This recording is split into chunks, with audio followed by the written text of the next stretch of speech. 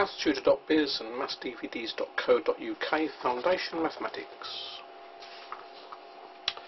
Lesson 39, Part 2. Representing inequalities on a number line. If we're going to show the inequality x is greater than 2 on a number line, all we need is a number line, which is a line with numbers stuck on it, and as long as it includes the number we're looking at and a few more,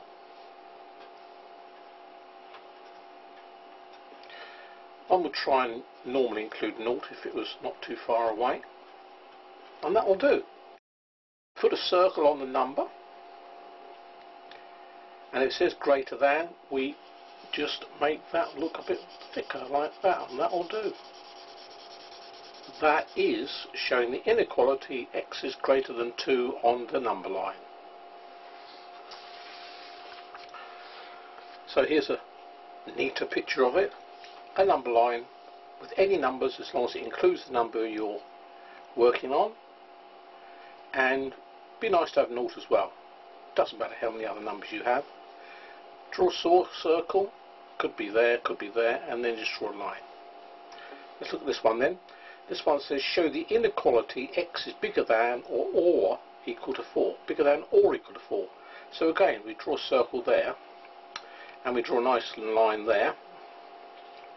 But it includes 4, so we colour that in.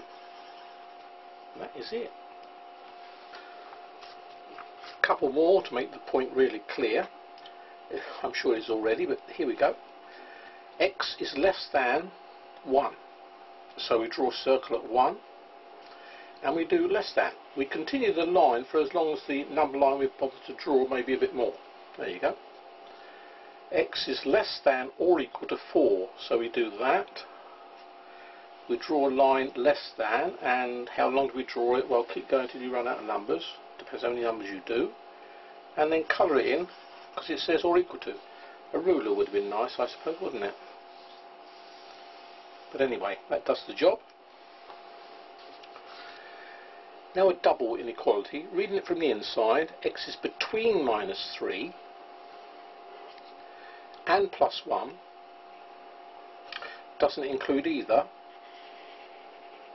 Job done. X is between -2 and 4. So that's the between -2 and 4. Doesn't include the -2, but it does include the 4. X is between -4 and +4. -4 and +4. So that shows that bit. Includes the -4, but doesn't include the 4. X is between 0 and 3. So that's the x is between 0 and 3. It includes the 0. That doesn't need that minus sign there at all. Moving on to questions where the diagram has been drawn and we have to write down the inequality. Write down the inequality represented on this number line. So it goes from -2 to 5. So that's the first bit. It's between -2 and 5. Doesn't include either. Finished job. This one goes from -5 to 0. So x is between -5 and 0. It includes the -5. That's that done. And the last one. Write down the inequality represented on the number line by this diagram. It goes from, I'll put it underneath, -2 to +5, so x is between -2 and +5. Both of them are coloured in, so both of them it could be equal to. And the last one, x goes from -6 to +4, so x is between -6 and +4, and it includes 4. Exercise 39, part 2. Finished that.